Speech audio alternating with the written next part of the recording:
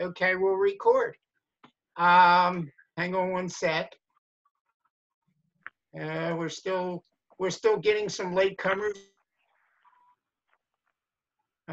Anyway, I want to welcome you all. Good morning. We're up to 39 participants. I'm glad everybody could join us today. I'm glad we're hopefully all surviving the COVID. I haven't heard any negative news on COVID amongst our members. The last I heard was David Singer, and he's home, I understand, and coming along. I don't know if there are anybody else we can talk about it after the meeting. I just wanted to take a minute and say that we're going to survive this race issue. It may not be in our lifetime, but we will survive it, and I'm confident that we're going to solve it one of these days. It just may be a long time. It's very distressing.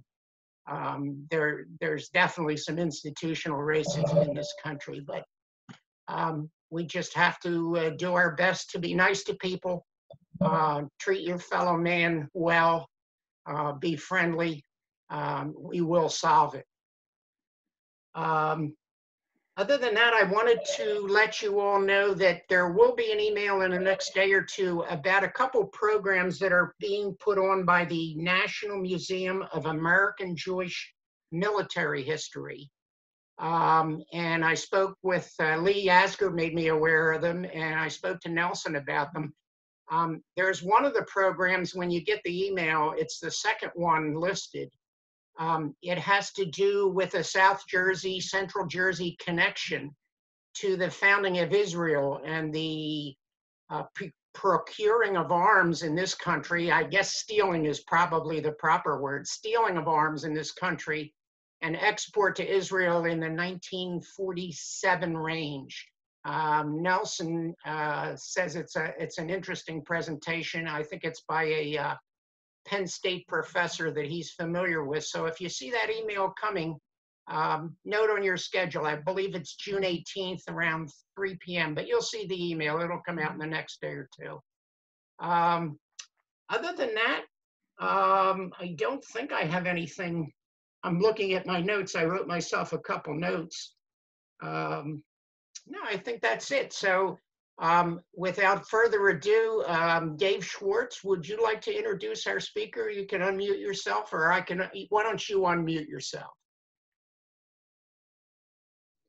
Done. Here we go. David? Can you hear me? Yes. I unmuted myself. Good job. Good morning, everyone. Good morning. Good morning. Welcome, Paula. Thank you for joining us today. And Paula is the Mid-Atlantic Director of Stand With Us, a very interesting Jewish organization. Welcome, and you're on. Thank you. Wow. That was brief. That was short and sweet. Short and sweet. Thank you, Ed. Thank you, Dave. Thank you to everybody who got up early this morning to be on this Zoom. I have to tell you, I'm delighted to join you, but I feel somewhat sad that we're doing this on Zoom. The last time that I had the privilege of speaking with you, we did it in person, and just to kibitz with you guys all in the same room was just a great way to be with you and spend the time. So I hope that we can still have that same kibitz factor here on Zoom. So just a little bit about me. I'm a microbiologist by training, which of course explains how I became a pro-Israel advocate. But I've spent my entire adult life both as an avocation and a vocation advocating for Israel. I've just been invited to be back on AIPAC's National Council. This will be my 21st year building strong alliance between the United States and Israel. I had been the executive director of the America-Israel Chamber of Commerce. I had worked for the Federation in Princeton, New Jersey. Came back down to South Jersey to be the director of JCRC, which is when I spoke with you last, and left that organization for this incredible opportunity with Stand With Us.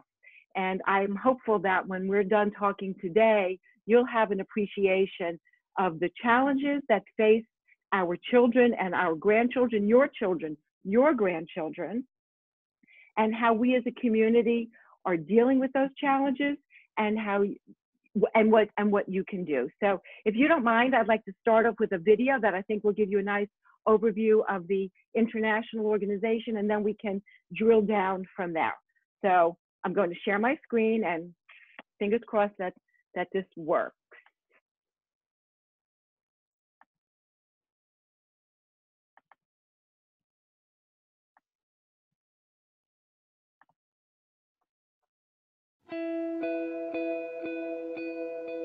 You feel the connection deeply.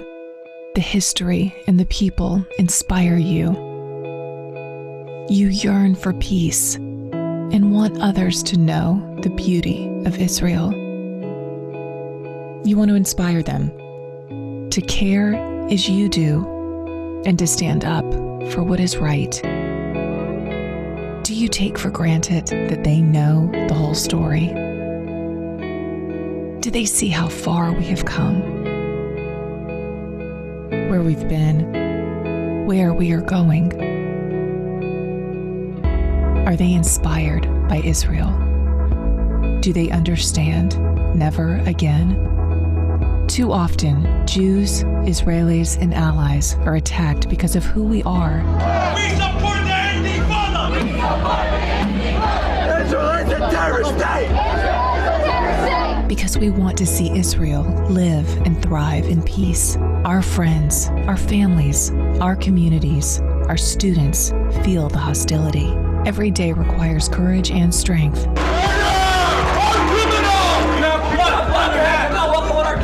We are told that we don't belong. Get off my campus now. I've been in this campus for 10 years. Get the f off our campus now. That an entire history, nation, and people don't matter. Zionism must be destroyed. It must be gotten rid of. Every aspect of it. You want to stand tall, to make a difference, to ensure that your peers, your friends, and your families understand the facts. To tell a story of resilience, justice, and hope. To help build a more just and peaceful world. That is what Stand With Us does. That is who Stand With Us is. We represent you when you can't be there, with 18 offices around the globe. We represent you in our high schools, where we reach 50,000 students each year with the beauty of Israel and foster the next generation of Zionist leaders. We are your voice on campus, empowering students to lead and educate over 100,000 of their peers each year in the face of intolerance and bigotry. We represent you when we reach over 100 million people on social media during peak weeks. We train leaders and lift communities by sponsoring speaking tours and holding conferences around the world. We are your hotline when rights are trampled on and emergency pro bono legal services are needed, with over 150 attorneys standing by for students, faculty, and community members. We expand our community when we partner with over 750 different organizations around the world who care as you do about Israel.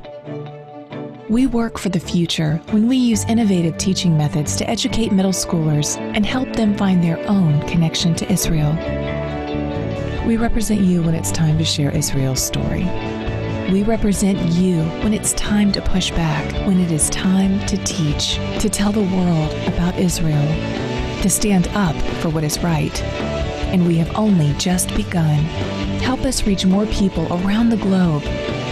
Help us empower more of our peers, your peers, to be brave, to be confident, to fight smart, to win, and to always, always stand tall.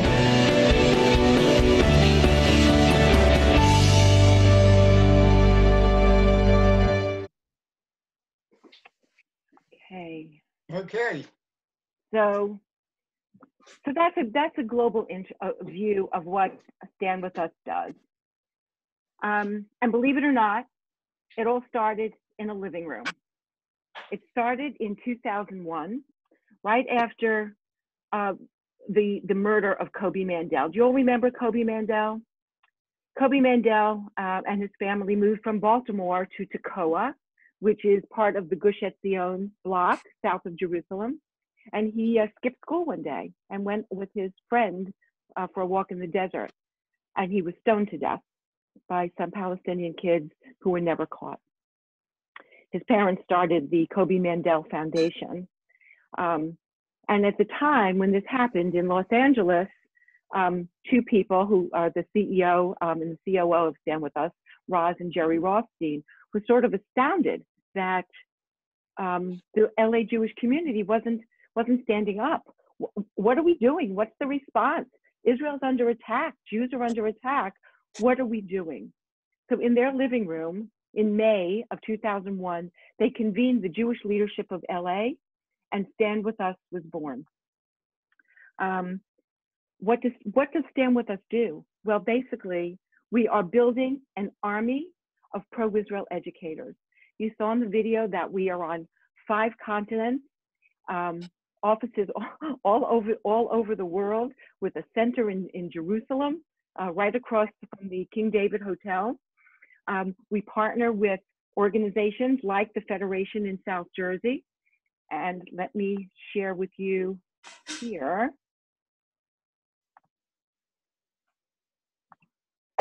There we go. And in this region, it's the Mid-Atlantic. So we have the Northeast, we have the Southeast, we have the Midwest, we have the Northwest, and we have several offices in California. But the Midwest is actually a very large region. It goes from Central Jersey south, Pennsylvania, Delaware, the District of Columbia, Maryland, Virginia, West Virginia, and at times a little portion of Eastern Ohio. The video made clear, and as you may know, we focus primarily on helping our children and grandchildren in high school and college deal with anti-Semitism, deal with anti-Israel actions. Somebody earlier was talking about what's going on as the result of the murder of George Floyd. Well, this morning there was a synagogue in Israel, in LA, that was vandalized out of this, and it said, "Free Palestine, F Israel." This is ever present.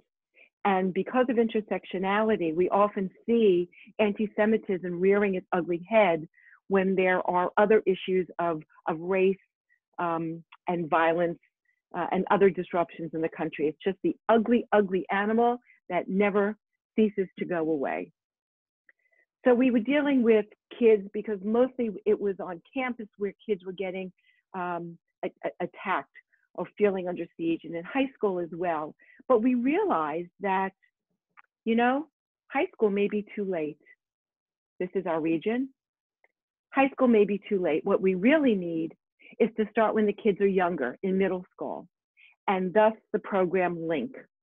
LINK is an online experiential program it's mostly in day schools and in Hebrew schools, and it allows the children to form their own relationship with Israel based on their own value system. It's not good enough for us anymore to tell kids, you have to love Israel because it's the homeland for the Jewish people, or you have to remember Israel was nearly defeated in the Six-Day War. They can't relate to that. What they see on the news nowadays reflects nothing of our experience. So they have to come to find their own relationship with Israel, and they do it now at an earlier and earlier age, and LINK starts the process. Well, what does that look like? Well, a sample lesson might be something like this. You and I know that we talk about Israel's narrow waistline, that 9-mile narrow waistline. Well, for us, that's relevant. We know what 9 miles is.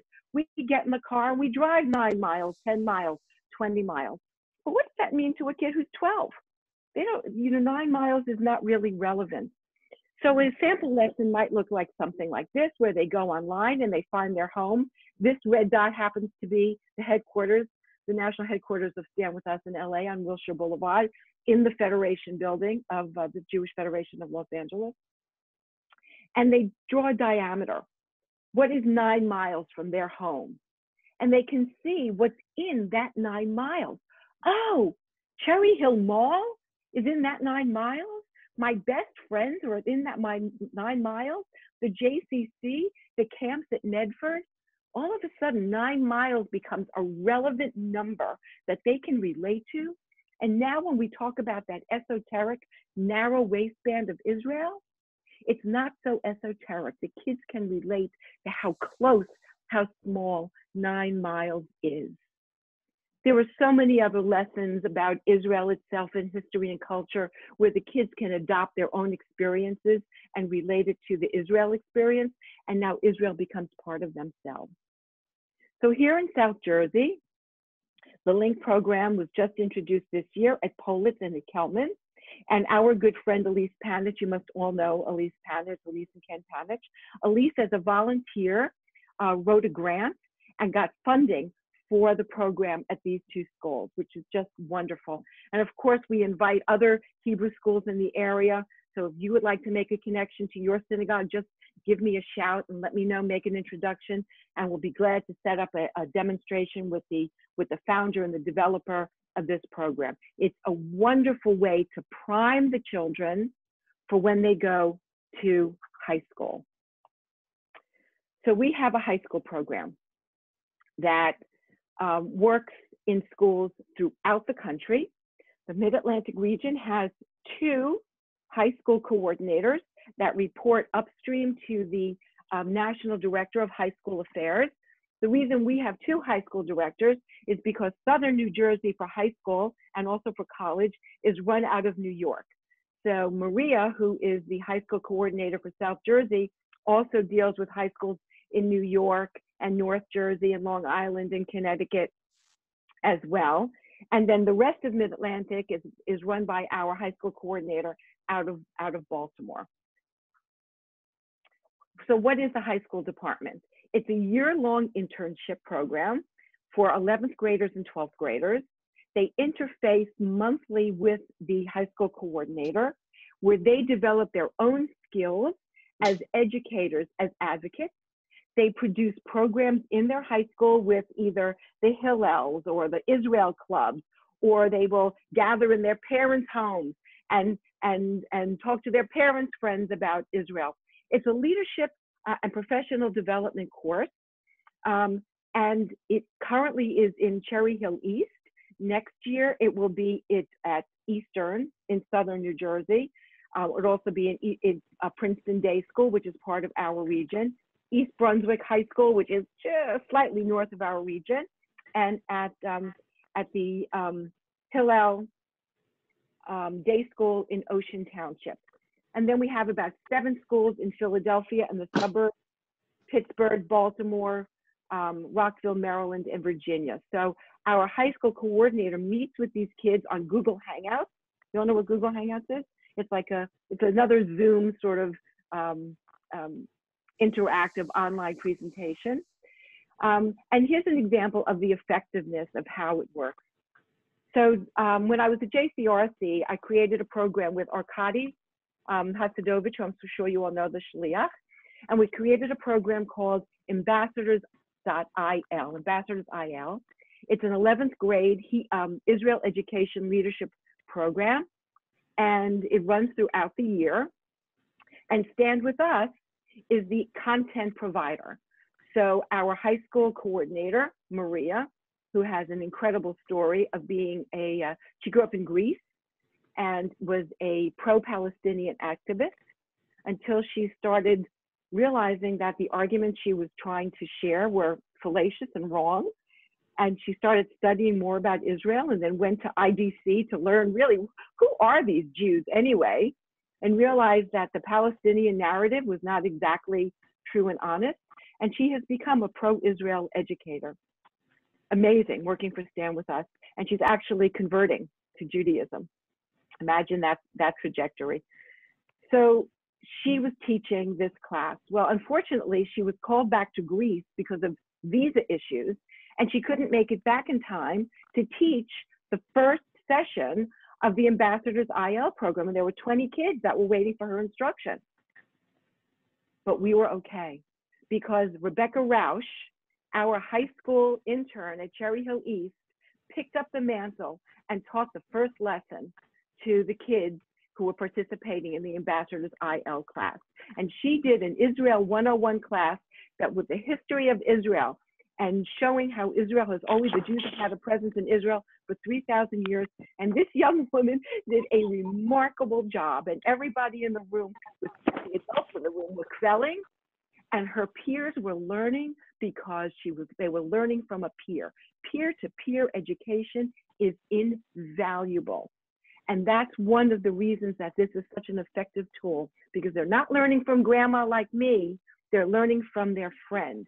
And it takes on so much more credibility hearing the arguments coming from a friend of yours. So what happens if your school doesn't have a high school intern? It's a very selective process, and there isn't enough funding to have high school interns in all of the different schools.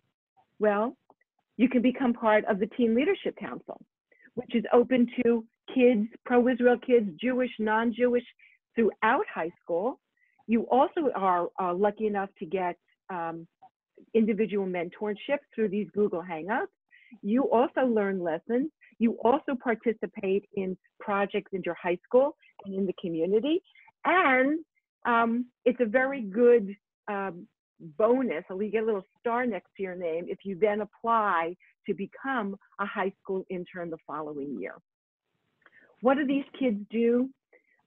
They can join with the Israel clubs on campus, or they can invite in the high school coordinators to give lessons on a variety of different things that are either to the school or even to the community, even to a group like yours. What kind of lessons might they teach? Israel 101 is what I mentioned to you. BDS movement, how critical is that? That is such an issue on college campuses, which we'll get to in just a moment. But what is anti-Semitism versus legitimate criticism of Israel? How do you distinguish that when you watch the news? Media bias against Israel. Israeli humanitarian aid. How many of our kids know? How many adults in the community know that oftentimes when there's a crisis around the world, the first international aid comes from Israel, even in countries that are sworn to Israel's destruction? So the high school campus and the high school coordinators are a really valuable set of educators in our community. So now we have primed a bunch of young leaders who go on to, like Miri Kornfeld, who is the National Director of Campus Affairs, who was just honored by Jewish Week as being one of 36 under 36 outstanding Jewish leaders. This is the kind of individual that this program can create. Obviously, she's an adult now, but having gone through all of this training, she's primed now to share her knowledge and her experience and teach and create more future leaders and give them the confidence to advocate for Israel and to fight against anti-Semitism. But now the kids are going to go to college. This is a problem. College campuses, I don't have to tell you, are a hotbed of anti-Israel activity. So what do we do on campus? Another highly prestigious program called the Emerson Fellowship, which is funded by a very caring family out of Los Angeles. Another highly competitive year-long process that recruits, trains, educates, and inspires pro-Israel students on campus. They form a network on their campus, and they work with other pro-Israel organizations. What's interesting about our campus community here in Mid-Atlantic is that it's run by a Christian young man who's in his late 20s, who loves Israel. It's part of who he is. And he works one-on-one with his Emerson Fellows on campus. In our area, we are at Drexel University, University of Delaware, University of Pennsylvania, George Mason University, this is the coming year, Muhlenberg College. Rutgers University is outside of ours. Princeton University, where we had an Emerson Fellow last year, is really sort of outside of our area for campus. We have 15 Emerson Fellows in the Mid-Atlantic region. Nearly half of all Emerson Fellows go on to become professionals in the Jewish world. So I told you at the beginning of the program that I work with AIPAC as a volunteer. So last September, I was asked if I would come down to Washington to work with the newest class of Diamond interns at AIPAC and participate in mock solicitations, where I was supposed to be the donor, and I was assigned 5 Diamond interns to solicit me. And I gave them a really hard time. They had to work for getting that gift from me. So they talked to me, you know, what do you do? Where you're from? What do you do? And I said, oh, well, I work with Stand With Us. The kid stops the interview, says, you see me and that kid over there? There were 20 kids in this room, so 10% of the room. We were both Emerson Fellows. So here's one organization that now has 2 AIPAC professionals that came through the Stand With Us program. So it's extraordinary, this leadership training. But how do they work on campus? Well, the most effective way is through our experiential Israel programs that create Israel in a proactive way. Many of the organizations, including AIPAC on campus, including AJC on campus, really work in a more defensive way. When there's something that happens on campus, they have identified leaders on campus, but they're there when an action happens that they need to respond to. Stand With Us joins with those students, like it did at my alma mater last Passover, University of Maryland, when the kids were all away. They worked to pass a pro-BDS resolution. The Emerson at the University of Maryland coordinated with AIPAC and other pro-Israel groups, crafted an argument, and worked with the student government, made a case, and the vote was to defeat the BDS resolution. But that's a reactive. How can you be proactive? Well, you can be proactive with these Israel experiential programs that show kids who have no idea what Israel is, never heard of Israel, may have a negative opinion about Israel, shows them Israel in a different light. And I'd like to share a day with you called Lemonade Stand.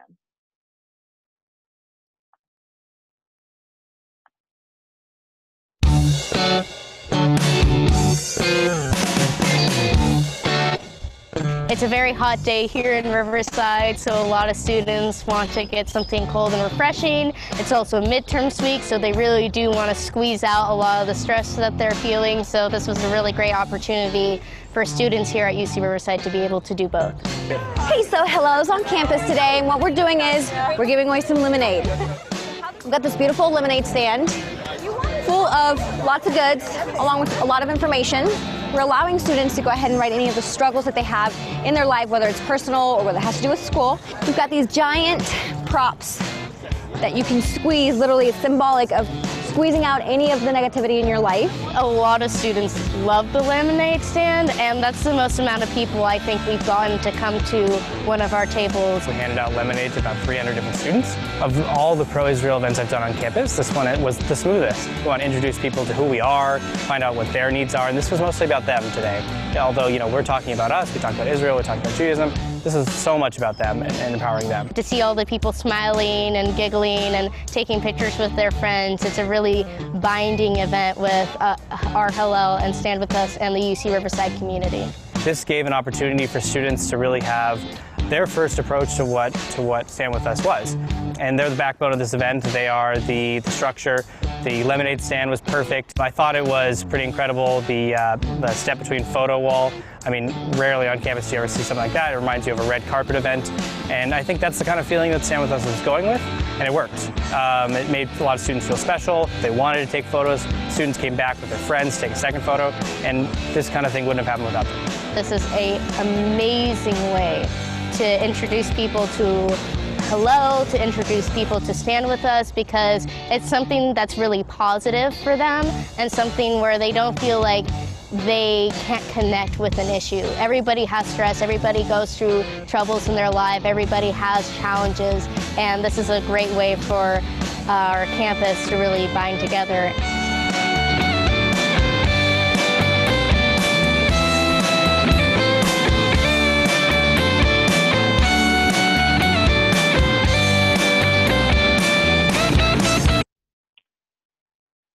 amazing thing about that, which they didn't really discuss, was that in order to get a can of lemonade, you had to engage in conversation. And the conversation was explaining how Israel has gone through diversity, war, challenges, taking a desert, making it bloom, taking their challenges, taking lemons and making lemonade. So it was a very non-threatening way to teach to non-Jewish students or kids, even Jewish students that don't know a lot about Israel, give them a little background and then make it relevant to them that, oh, they have challenges, I have challenges. And a way to unite with other organizations, teach about how you can become engaged on campus. They are very, very effective. One of my favorites, by the way, is called Israel 420. I had to ask my kids what 420 is. It's like National Get High Day, National Smoke a Joint Day. And they had an Israel 420 EIP. So naturally, college kids are going to go over to that. What does that mean? Well, they were able to engage in conversation and teach that Israel is the leading R&D place for medical marijuana research. And students had no idea that Israel is participating on this level and helping the world with this innovative technology. One of my favorite stories, though, about what happened with a former Emerson at Michigan State University, is that she came back to her apartment after having just hung her mezuzah on the door to find it ripped off. So she reached out to her university, to the department, and they was able to find, using video, who the culprit was. And she was being encouraged to file a police report. And she said, no, I don't want to file a police report. I want to meet with the guy. So the police organized and the campus people organized a face-to-face meeting with Maddie, where she explained why this was offensive to her, why this scared her, why this was an anti-Semitic act. And she made him come with her. He agreed to go on the tour of the Holocaust Museum there. He was so moved after that he compensated her for the cost of the mezuzah. He was horrified to learn that his action actually created fear in other students who took down their mezuzot from their doors, lest they also be victims of this act of terrorism. This was a student engaging with another student and having a very direct impact. Okay, so how come I can't advance? Israel also has an office, Stand With Us has an office in Israel. That's across the street, as I told you before, from the King David Hotel. It receives over 30,000 visitors a year. But why do we have to have an office in Israel? Everybody in Israel knows about Israel. Well, what it does is it trains ambassadors. It trains off staff so that when they're on their planes, they too can advocate for Israel. Each year they have an ambassadors program where they train 150 Israelis who become ambassadors to other countries, who serve as members of the Knesset. They run Israel soldier tours to America. Stand With Us has brought soldiers to the JCC in Cherry Hill. They also run our social media department. Stand With Us posts every hour on the hour, 24/7 on Twitter and on Facebook. You can see the beautiful videos in the post. It has more, a larger social media following than any other pro-Israel organization. It also hosts our Stand With Us Connect. And if you go to standwithus.com/connect, you can view a myriad of pro-Israel educational videos. And we've had over 100,000 people tuning in just during the quarantine. Stand With Us also has a legal department. We offer pro bono. Over 150 attorneys around the country offer their services to students, faculty, community members who have had some anti-Semitic or feel threatened on campus. They study the law, they study the local law, they study the university law, they study the government laws, and are able to put forward a case should there be a case to be had, and only if the student wants to move forward. We don't take a case on just because we think there's a worthy case. It has to be on behalf of the student. A new addition to the Stand With Us legal department is the Center for Combating Anti-Semitism. What starts with the Jews never ends with the Jews, and we see that now at the top of the program. I told you about the the vandalism at the synagogue in LA that's coming out of these riots. So this is really true. What does this center do? This center, believe it or not, is also run by a non-Jew who feels that the Jewish people are a part of who she is. After President Trump, after his Undersecretary of the Department of Education adopted a new ruling, a definition for what anti-Semitism is, Stand With Us, the Center for Combating Anti-Semitism, filed the first ever Title VI case under the Civil Rights Act of 1964 on behalf of a student at UCLA who was, singled out by a visiting professor in a class, singled out for being Jewish. The university did not respond to the complaint, would not hire a professor to give alternative views. And the Department of Education, it was the first ever case that was accepted under this new definition, and it is now investigating a civil rights violation at the University of California. We also just instituted, along with the Mizell Family Foundation, a rewards program to augment and enhance law enforcement, a reward of $2,500 and possibly more for any information that leads to the arrest and the conviction of a person committing an anti-Semitic act. That could be vandalism, that could be anything verbal, and it is anything that's classified as a hate crime. So I know we have military people here, we have people that have, you guys have a great relationship with law enforcement, especially with your law enforcement appreciation breakfast. This is a wonderful tool to share with all of your contacts there because it's a real enhancer. Sometimes people, I have to tell you, they're very reluctant to come forward. Why do I have to get involved? Well, you know, it's important to be involved, and you guys know that because you guys stand up. It's important to be involved. And if this tool can help with that, we're here to help the police get the information that they need. And lastly, we don't stop at the campus's door. We have a place for all of you who have been to college to join on chapters with the Alums for Campus Fairness. There are 40 chapters nationwide, including locally at Bryn Mawr College, Haverford College, Princeton, Temple University. We know that there has been a lot of problems at Temple University, especially with Mark Lamont Hill, Bucknell University, University of Maryland, UVA. This is where you gather together with other members of your graduating classes, of your campus, to put pressure, to harness the unique power that you as alumni have, be it your voices, be it withholding contributions, speaking together as a group. It has been very effective as well in trying to make the administration aware of things that are happening on campus, that there's anti-Semitism coming out of different departments. It's critical. But mostly, this is here for your children and your grandchildren. They don't, as I said to you, they don't relate to Israel the way we do. We have to find a way to empower them. And I need you to join with us in this effort. We can't do it unless we do it as a community. And thank you for sitting here with me. I don't even know how long I went on. I got very excited sharing all this exciting things that this community does. And I'll be glad to take any kind of questions that you have now, or you can email me later. So thank you so much for inviting me. Thank you, Paula. That was great. It's always good for us to hear about the organizations that support Israel. And I don't know how many people were even familiar with Stand With Us. Questions for Paula? If you want to raise your hand, I'll recognize you. We'll try to do it in an organized fashion. Looks like Mr. Silver. You can unmute yourself. Ed Silver, you need to unmute yourself. Okay. Paul, okay. Thanks for joining us. How are you funded?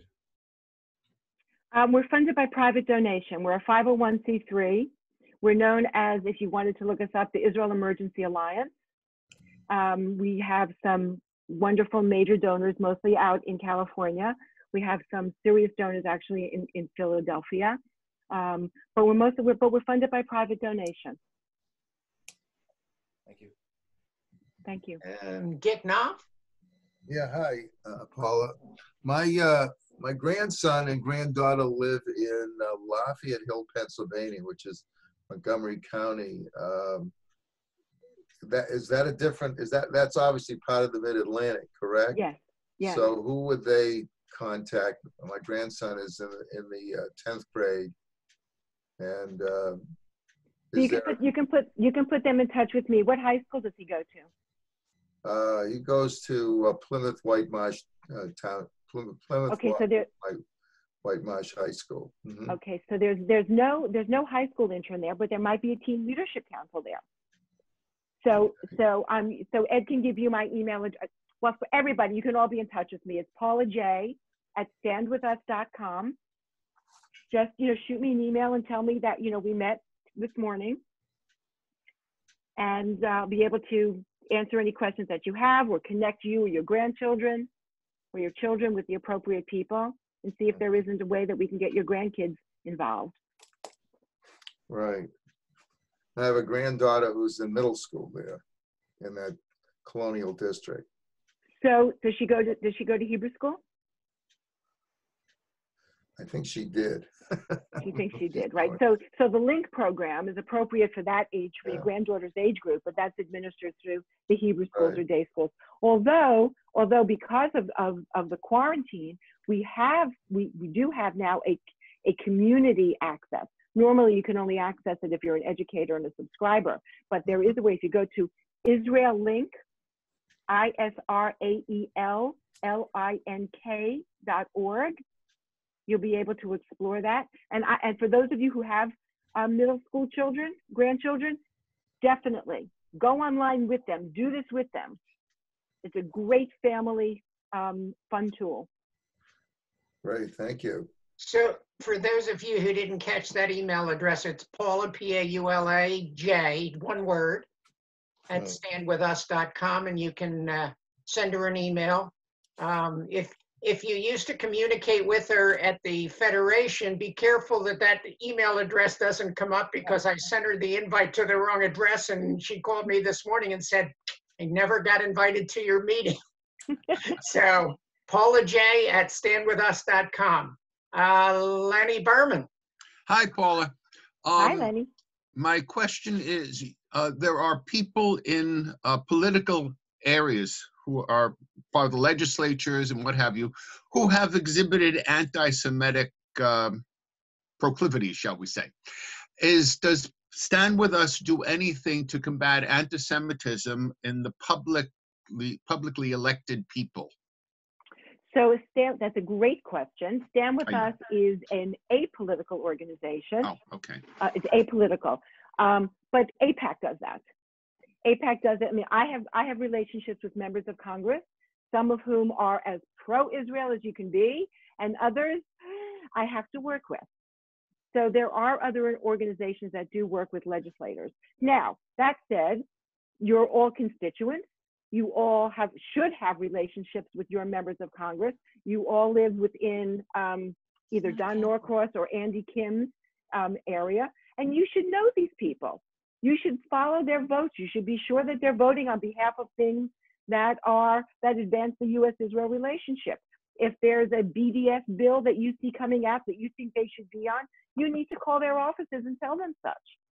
If there's something that comes out of the New Jersey state legislature, Jimmy Beach, when he was Senator Jim Beach, when he was senator, he was the one that authored the anti-BDS legislation in New Jersey. You should always call and thank these people. Legislators get a lot of negative phone calls and negative emails. So the ones that are positive are really noticed. So that's incumbent upon all of us to do that. But as an organization, Stand With Us does not do that. We work really with the students. We empower that way. We're educators. The other organizations deal in the public square. Thank you.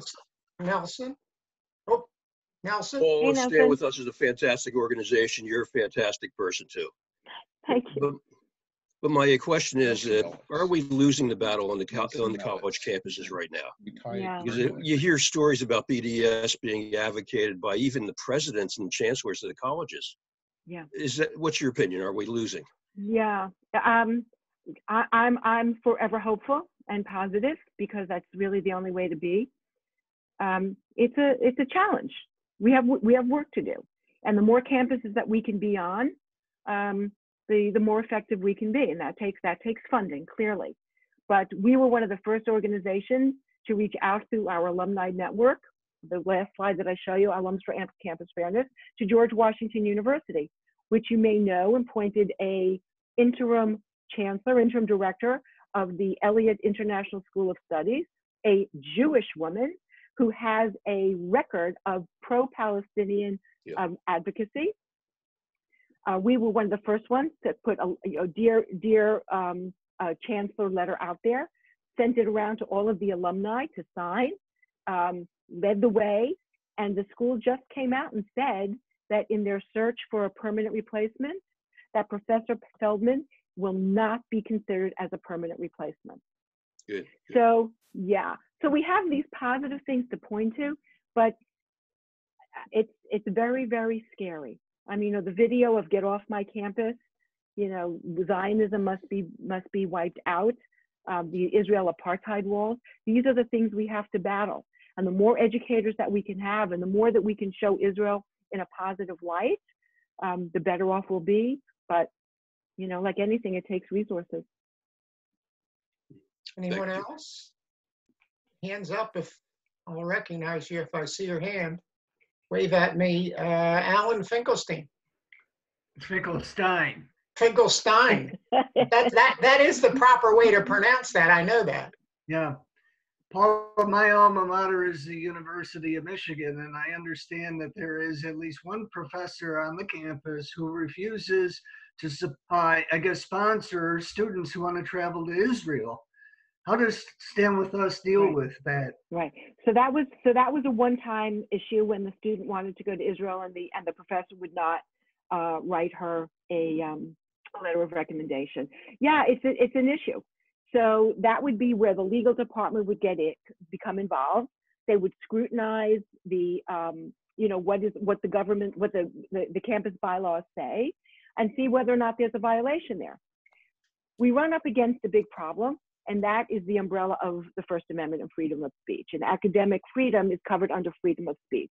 In my opinion, this is Paula, not Stand With Us, it's gone too far, because protected speech is not hate speech, and you can't be hateful on campus and claim that it's my right. You can't get up in a math class and get up and say, the IDF are baby killers. You can't do that.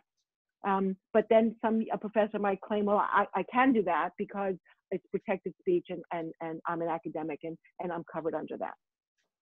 So there were a couple of ways. That would come out of the Midwest office, which is based in Chicago, and they have some counsel and people in Michigan. University of Michigan is a challenging case, especially given where it is. Michigan has, I think, the largest Palestinian population in the United States. So they're getting input, different input. But it's challenged, and we don't have the final say. We can't put a stop to it. It has to be, stopped by the administration. But we do let the administration know in very, very strong terms, like the example that I gave you with GW. Thanks, Paula. Anyone else? David Schwartz? David? I'm here. It's relevant to tell you, speaker next month is Dan Pollock, director of ZOA, Zionist Organization of America, a perfect fit for these 2 months. And he will be discussing anti-Semitism in Congress. So it'll be interesting to see what he has to say. Not David, Stephen. I'm sorry, is somebody's hand up that I don't see? Don Weisenstein? Can you hear me? Yes. Oh, okay. Paula, thank you for the presentation. If we wanted to donate, and support, can you clarify the process or an email or whatever we do? That's an awesome question. Thank you, Don. It's very easy. Standwithus.com/donate. Thank you. Thank For you. those who didn't hear, standwithus.com/donate. On the web, get your credit cards out. Anyone else? Can I just follow up? Ed, can you hear me? Yeah, Barry, go ahead. Okay. Yes. I'd like to direct my question to our speaker. I'm here. Okay. Your basic thrust was to explain how your organization lobbies for Israel, for Israel support, which is fine. But does it ever go the other way? And I guess I was meant by that is this: Israel has enjoyed since its inception, historically, bipartisan support, bipartisan political support from whatever party was whoever had a power in Congress or in the White House. People have been pretty much comfortable with that, except that as the Israeli premier has become more friendlier with the American president, it has apparently taken on a tone which many Americans are a little bit unhappy about, a little bit uncomfortable with. Do you ever have an opportunity to make the case that the Israeli government has to be a little bit careful in terms of some of the political stance it takes, particularly because it may threaten that bipartisan support which Israel has always enjoyed? So thank you very much for that question. So that's not what Stand With Us does. Stand With Us is an education organization, not a lobbying organization. But because I'm on the National Council of AIPAC, if you don't mind, I'll answer your question. The United States, those of us that lobby on behalf of the U.S.-Israel relationship, support the relationship between the United States and Israel. And we do not dictate what American policy should be or what Israeli policy should be. So we do not dictate, American does not dictate to Israel its behavior or Israelis. We vote in the United States. We don't vote in Israel. We don't live in Israel. And it is not for lobbyists to dictate how Israelis should behave in order to mollify a segment of the American Jews. But that's different than what Stand With Us does. Thank you. Does that help you? I think so. I don't necessarily disagree with what you said, but I guess sometimes I become concerned when I see an Israeli politician playing cozy with a gentleman who was embarrassing the United States president. Allow me to suggest that you're going to be speaking next month with Dan Pollock, a former Cherry Hiller, who can discuss with you how ZOA works with Congress. But ZOA, I would also suggest that perhaps you invite somebody from AIPAC to address you, and you can invite John Rich, who is the South Jersey area director for AIPAC, and he can explain to you, and I'd be glad to get on that call with you, or there are other wonderful activists here who can explain to you how the bipartisan relationship between the United States and Israel works, and how working with members of Congress is important. But I will say, in advance of what Dan's conversation will be, is that one of you on this call sent out information about how you can help fight anti-Semitism in Congress, and that you can become engaged in the pro-Israel political movement by contributing to Anton Melton Mukes, who is a congressman from the Minnesota 5th District, who is running in the primary to challenge Representative Ilhan Omar. Now, this is way outside my Stand With Us conversation. It is a pro-Israel political conversation, but it does speak to anti-Semitism, which we are fighting. And some of that does, as you all have said, stem perhaps from Congress. You have an opportunity to fight that now. You have an opportunity to support a man who speaks biblical Hebrew, an African-American man who speaks and reads biblical Hebrew, who has had a job as a counselor in the Jewish Home of New York, a man who understands our community, a man who supports Israel against somebody who clearly doesn't. And I'll leave that conversation for perhaps when I get off the line, and those of you that are involved in this, who know more about it, can discuss that among you. But there is a way to become engaged. I'll leave it at that. Thank you, Paula. We'll take one more question if there are any more. Hands up, anybody? Larry? Go ahead. Let me unmute. Hi, Paula. Hi, so Larry. my question is, in light of the pandemic and the restrictions and social distancing, some of the things that you showed us that Stand With Us does, like the lemonade stand in California, you can't do. Right. So I'm curious, are you guys waiting for normalcy and go about and go back to what you were doing, or are you revamping your approaches to become more oriented towards stuff like this? And if so, how do you do it? Yeah, so that's a great question, because anti-Semitism is the virus that never dies.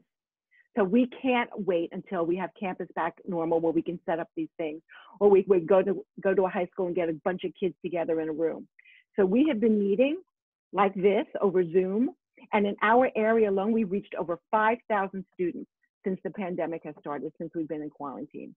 So we are not letting up. We are completely shifting.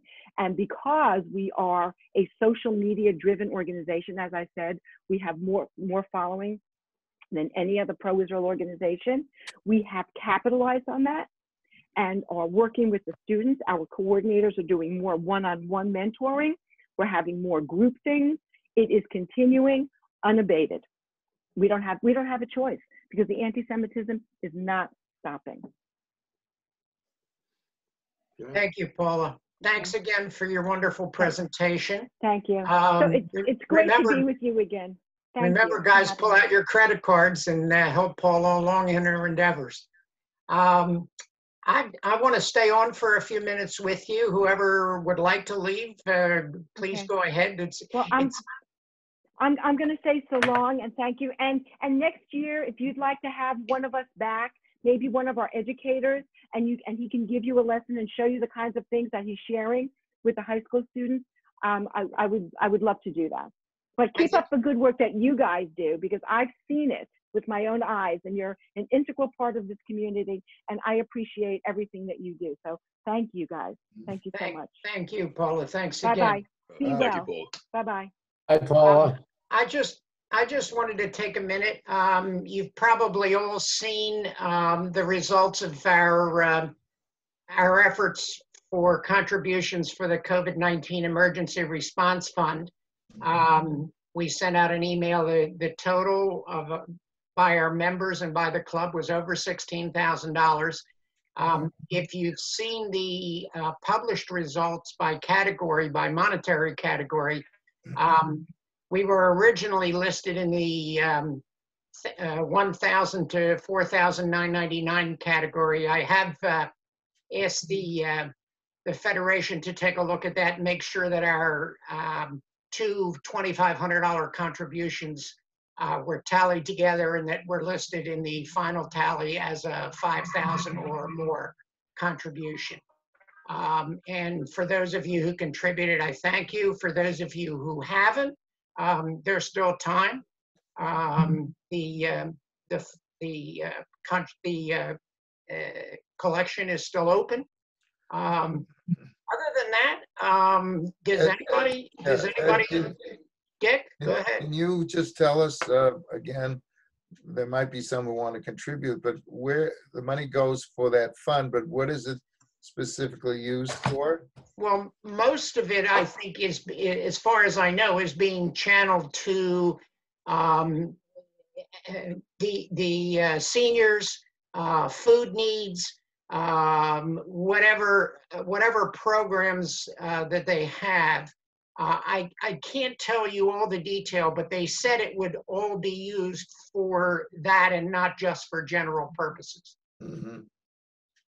I don't know if anybody else knows. Yeah, I know a little bit about it, Ed. Go ahead, Larry. That's true. A lot of it's going through JCFS for food needs for seniors who obviously can't get out.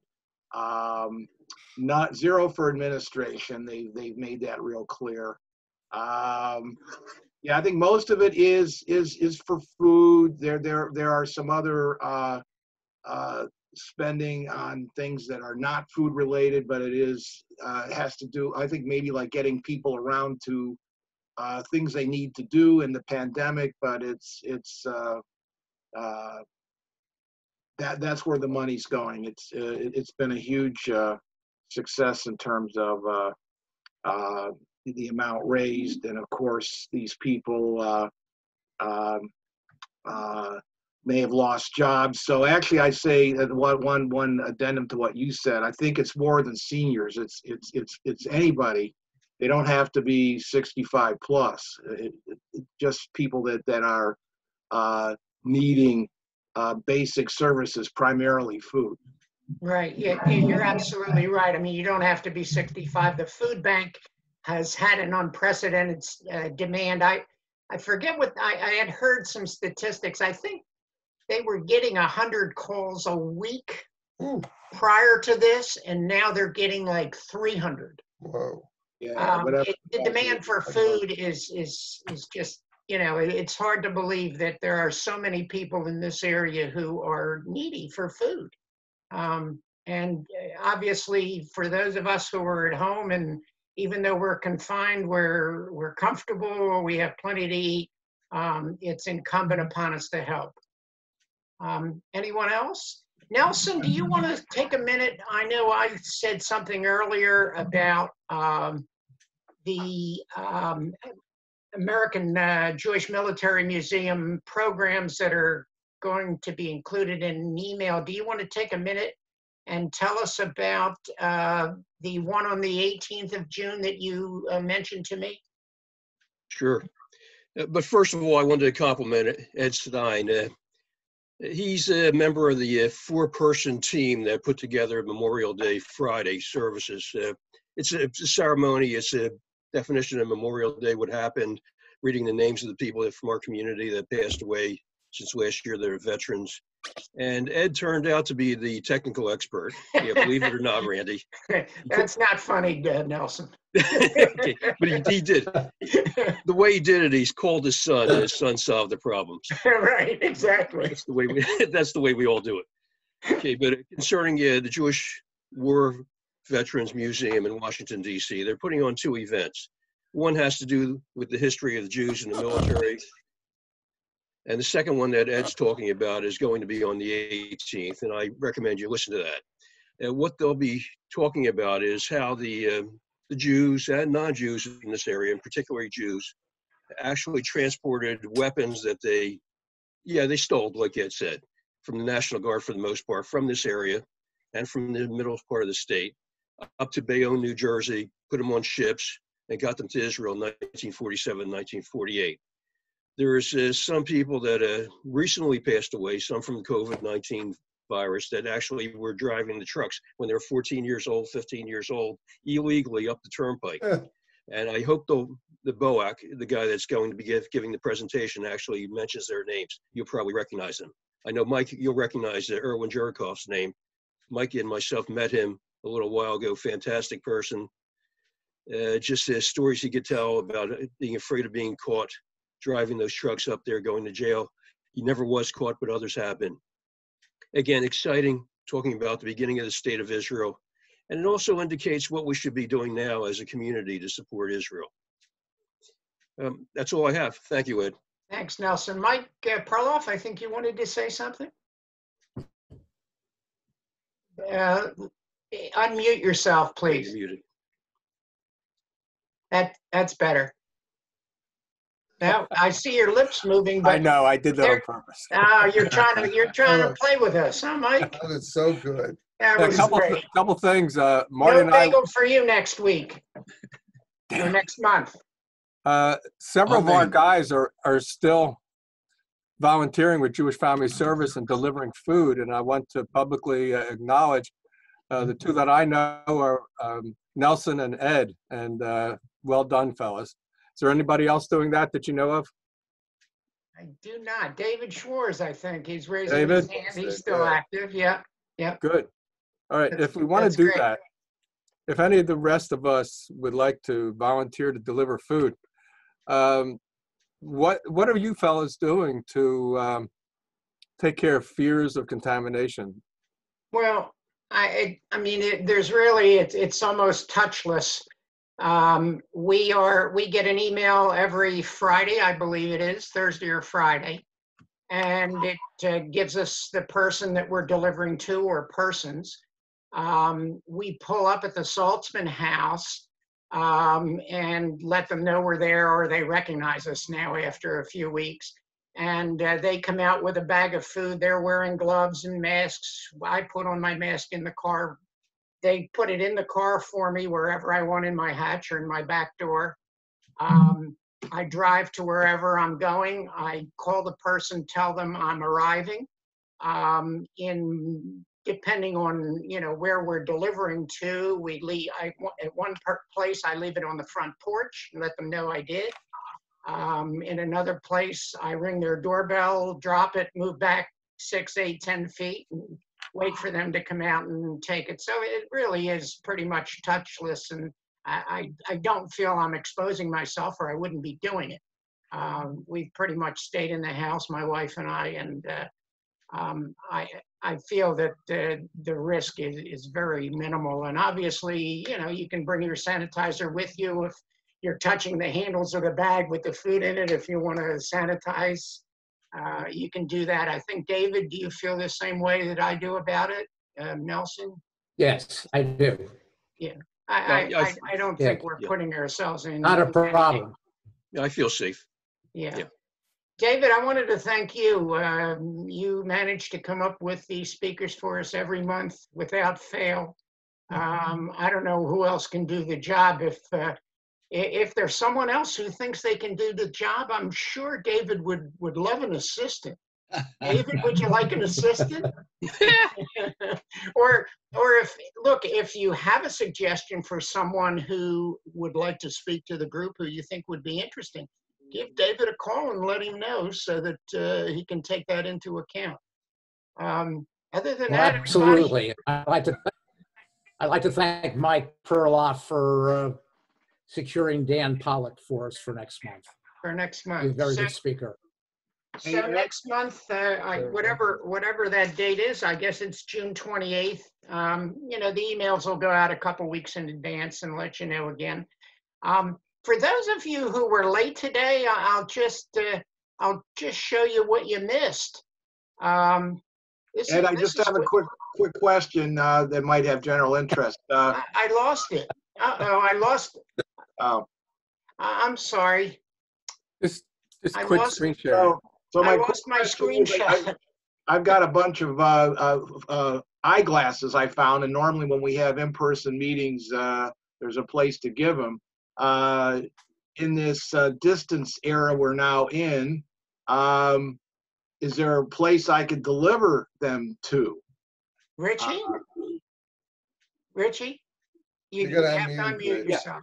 You can always stop by my office. Just the office is open, but it's locked, so you have to call at the curb and we can pick them up. Where's your office? And in the shopping center where Raymore and Flanagan is, in Marlton. Route 73? Route 73. Can you email me the address? Sure. Who am I talking to? Larry Bernstein. Sure. Larry, it's Route 73. It's called Bright Eyes, BRITEEYES. I know it's on the web. I'll give, well, Richie has your email address. He'll email you the I'll send it, exact yeah. address. That's good. Thanks. Lee? Go ahead, Lee. So my office is open 4 mornings a week, usually from 9 till about 1 or 2 on Route 70. We have a Lions Club drop box for old eyeglasses. Okay, and where are you? Tell us your address. 1415 Route 70 East, the Cherry Hill Plaza building. That's kind of always open. And there's an outside lobby. Where Cherry Hill Plaza, is that the one across right by 295? Yeah, Route 70. Okay. So that the front lobby's always open. You can drop a bag with glasses marked for Dr. Yasgur's, Lions Club glasses. Or if you want to come by and just deliver them to the front, just wear a mask into the building and use the hand sanitizer when you enter our door. Okay, so we have 2 alternatives. It would be safest even if you called ahead from the parking lot that you want to bring them up, and I'll spout out the office number, but you can look it up on the web also. Okay. And what's the name of your practice? Yasgur Eye Associates. Right, okay. YASGUR. Yeah, but the most convenient thing is that the front lobby doors are always open, so you can leave a bag with the glasses with instructions, that they're for me. Yeah, there. I think that's what day or night. Okay. And you can just call us or email me that you're dropping something off. And in the office, if you wanted to call the office, it's only open 4 mornings. Okay. All right. Anyone else? Mike again? Yeah, Mike again. A couple things. One thing is it was nice today to see so many people wearing the blue shirts, including board members for a change. And the other thing is that if people want to ask questions, and we have more than one screen, if you take your cursor and go to the bottom where it says participants, why don't you take a look at it and you'll see what I mean. If you go to the bottom to participants and click on it, there's a small thing at the bottom where you can click on raise your hand. And if you do that, I believe Ed would be able to see it, whoever's host. Okay, and lastly, related to the previous conversation, if people have cell phones that they want to get rid of, it turns out the Cherry Hill Police Department has a box for those. There's some large charity that they deal with. Or if you don't want to go there, if you give them to me, I have to go there once in a while for different things. I'll take care of that also. Mike, do me a favor. Raise your hand electronically for me. It worked on the first meeting, and I haven't seen it since. Yeah, I clicked on it. It works. You can see it on my hand. I don't see it on yours. Who has someone else clicked? No. Oh yeah, I see it. I see it on Ed did. Ed Melvin's screen. Yes. Right. For some reason, I don't see it on yours, Mike. Oh, all right, now I see it. Yep. Okay. Thank you. Yeah, You're welcome. We had it. We had that on the first one, and I don't know. I guess it took you to remind everybody again that you can do that. Anybody else? Abe Furtis. We were talking about what happened to the contributions to the COVID-19 fund. The Federation sent a report last week detailing all this stuff. I'll give it to you where you can send it, but basically they collected $465,000. And they have already issued $80,000 of ShopRite gift cards, $50,000 for $155,000 for food, and then they got a $50,000 grant from the United Way, and they still have $200,000 more. But everything has gone to food for people who need it. So I'll send you that report, Ed, and you can send it to the club. Thanks, Abe. That's good. That's They already spent more than half of the money they collected for food. And the idea is that they are giving people gift cards for shoppers so they can go and shop by themselves if they can, or not send the money, distribute the food like you said before. Right. Also, I believe, and I don't know if it's appeared on the JCC or JFCS website or the emails that they've been sending out. I believe this Friday there's going to be a drive-through food drop at the Route 70 food bank, from what I understand. At least that's what I heard about a week ago. I haven't seen anything on it. Has anybody seen advertisement on that? Yes. They had one at the end of May, at the beginning of May, and they're having another one, I believe, this Friday. So you drive through, bring a couple bags of food, and they'll take them out of your car, or you can drop them. And, they just have an unprecedented need for food. Anyone else? Any hands up? I see Ed Melman. A couple of things. Number one, I have several bags of food that we've been looking to donate. We were hoping that the JCC would reopen, but it doesn't. I have no idea when or if that's going to be, and it's. I don't know that I'm going to be able to get to the Route 70 food bank because my office is now open. So, are you familiar with other avenues for dropping things off, either at the JCC or other places? Why don't you? I have your email address. And I probably have your home address. I'll contact you. Okay. I'll let you know if where you might be able to drop it, or maybe maybe I can stop and pick it up. Something. Or I can drop it off at your place. Yeah. All right. I'll be in touch with you. Okay. The other thing. You know what? Maybe I can save you both some time, Ed. Since we're basically around the corner from me, I'll give you a call when we're going to drop our stuff off and just pick it up. Great. Or you can drop it at my house. Thanks, Mike, I also have cell phones available. I have probably 3 or 4 cell phones. So if you are going to be going to the police, we can drop those off. Yeah, take care. Kill 2 birds with 1 stone. Sure. And if anybody has eyeglasses, old eyeglasses to drop off for donation, my office is also available for that. I'm in Voorhees, so if that's more convenient for people. We obviously have a lot of eye doctors in this organization. We can see that. I beat you to it. Anyone else, Dick? Korth, you had sent me an email about investment club meeting. You want to mention again what date you're suggesting for that meeting? Hi, I sent out an email about an hour ago. Can you hear me? I can, yeah. Yeah, we can hear you. Yeah, we can. I sent out an email about an hour ago suggesting that we have a meeting Wednesday night by Zoom if there's enough interest. I sent it from my office account. I haven't gone back to see if there were any replies. I replied. If you need any, Is it this okay Wednesday? Setting up Zoom, Art? If not, I can do it. No, it's not a problem. Okay, let me know if you need anything. Anybody else? Looks like Marty. Are you waving at me, Marty? Yes, I just wanted to say, excuse me, that Mr. Dave Singer is on this presentation, so everybody should say hi to him. Hi, Dave. Hi, Dave. Hope everything's going well. I don't see him. Where is he? There he is. Yep. I see him. He's at the end, at least on my screen. Hi, David.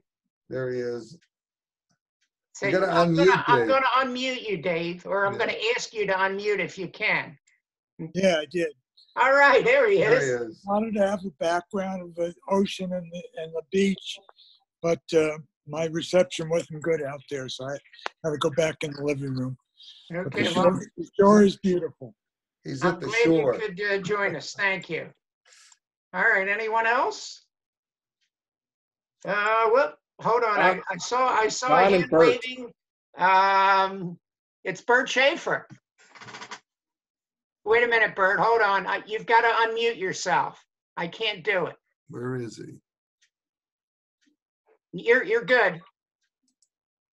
I see your mouth moving, but I don't hear you. You're unmuted, but I think you've got to turn the sound up on your computer. I don't think it's turned up. I don't think I can do anything from this end. Can you hear me? Wave your hand if you can hear me. Yeah, I can't hear you though. We can't hear you, I don't believe. Now, you've got to turn the sound up on your computer. Maybe down at the bottom right-hand corner, there's a microphone, a speaker. We all see you, Bert. Now, if we could read lips, we would be okay, but I don't think we can. I don't think we're too good at that. At least I'm not. Next time, Bert, you need a grandchild or someone to help you. That's what I do when I have a problem. Call the kids. All right, nice to see you. Anybody else? Ed, I have. Go ahead, whoever's talking. Don? Yeah. Guys, I know it might seem real far away, but at some point the NFL season will resume. And I still contemplate having our league one way or the other, and I'll be sending out a survey. But if anybody is interested in owning a team or being a part owner of an existing team, please let me know. All right, we're looking forward to it. It'll be a great activity. What's going on? Yeah, Don, Mel Chilowich is moving to Florida. And I guess he could stay as a member if he's interested, right? Oh, sure. Yeah. As long as he has an email, he could be 100% involved. Right. Yeah, without him, I was a pretty awful player. Still didn't do too well. But it was fun anyway. Now that we're all facile, we can have a virtual draft. I hear somebody talking, but I don't know who it is. How are you?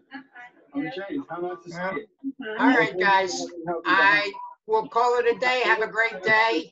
Make every day Thanks, a good Ed. day. Good job. Thanks for joining us. I think we had about 47 members at the beginning. Not bad. All right. Good job. Bye-bye, everybody. Bye-bye.